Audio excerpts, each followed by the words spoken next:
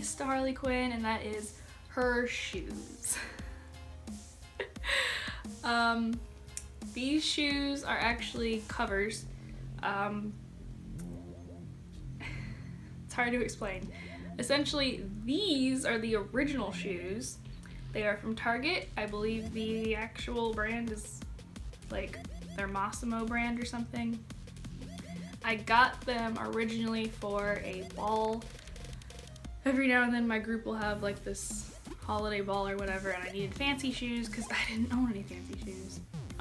So I got these, or these I should say, and they're so super comfy. They do have a platform and this heel. The platform, lucky enough for me, does cancel out the heel. I walk better in platforms actually. So yeah, the heel itself is not painted. This is a cover that I have wrapped around. It's almost like a skin. But everything else is completely made from scratch. I'll even take the cover off of it. These are custom fit to my leg. So I do have a hairband on it, but that's just for reinforcement. It is completely, I'll have like a better video over here. This is made up of all different types of pieces. This isn't even a part of the shoe. I took some cardboard pieces to reinforce this and help it stand. I looked at a bunch of pictures of the actual Jeremy Scott Adidas shoes.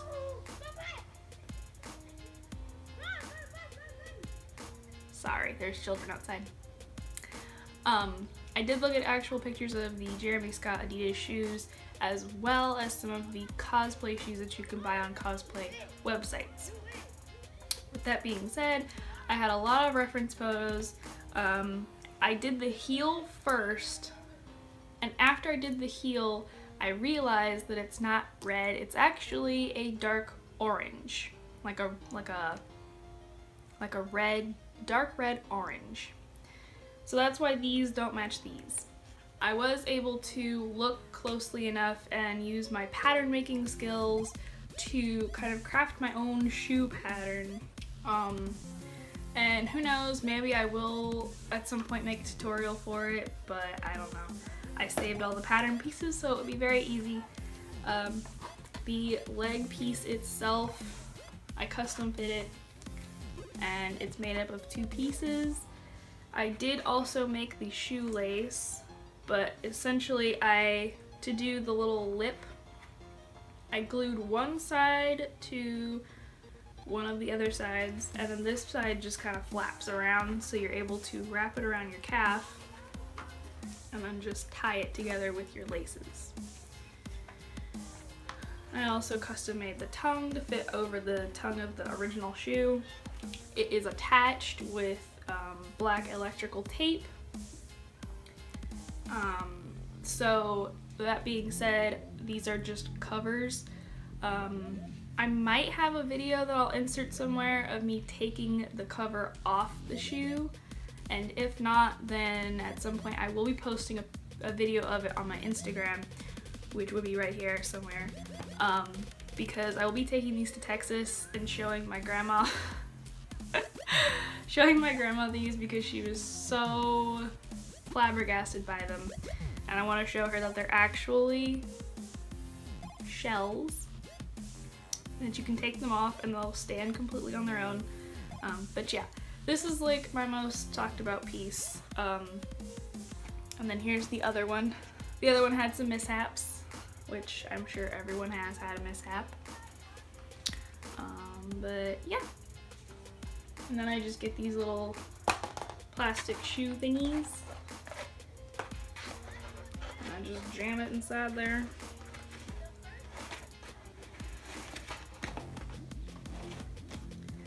But yeah, those are my Harley Quinn shoes. Yeah, some of the detailing isn't there yet because I didn't have time. There would have been fake stitching going across here and all the way up toward the back. There also would have been fake eyelets back here and some laces. Once again, time caught up with me.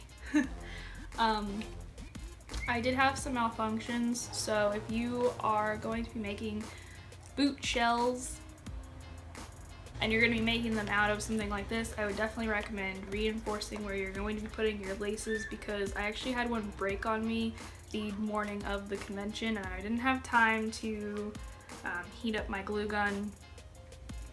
So I would definitely recommend getting some eyelets and putting them in the foam or something like that to just reinforce it all together.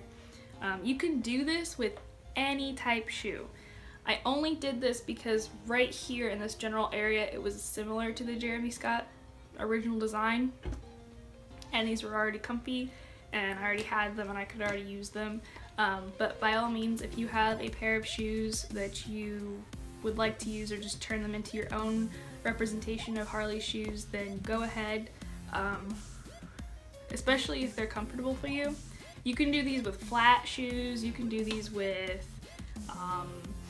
like normal, not boot shoes, like, I don't, just general normal heels.